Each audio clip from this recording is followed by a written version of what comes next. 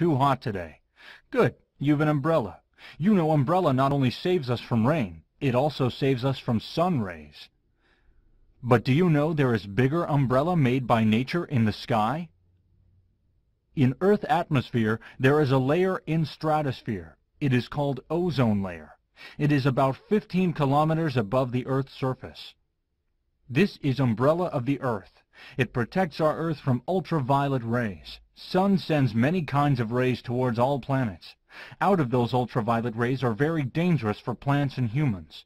Ultraviolet rays are also called UV rays. Ozone layer umbrella absorbs these rays and protects the Earth.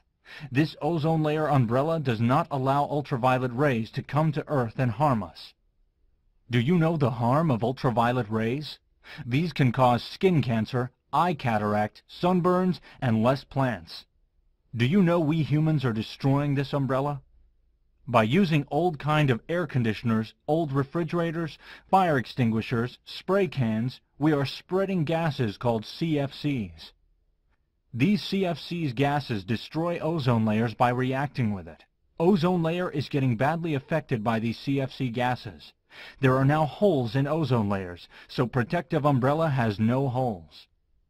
So if there are holes in umbrella, UV rays would directly hit the Earth, so we humans would have less plants, more diseases. Don't worry, we can protect the ozone layer by using things which don't have CFCs.